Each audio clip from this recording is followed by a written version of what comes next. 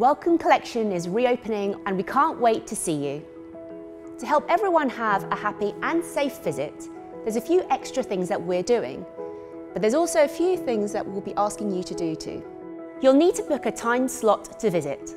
Whether you're visiting the museum, the library, the reading room, or the cafe, it's still free to visit.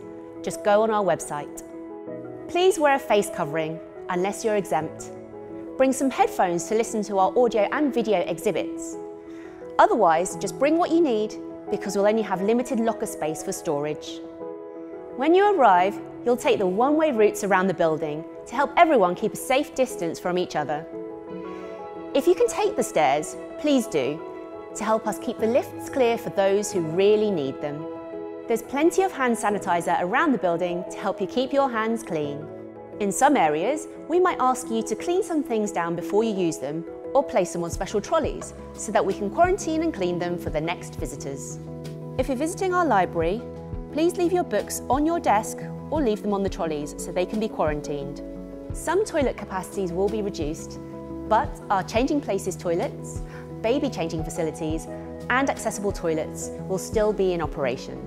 Thanks so much for supporting Wellcome Collection. We hope to see you back here again soon.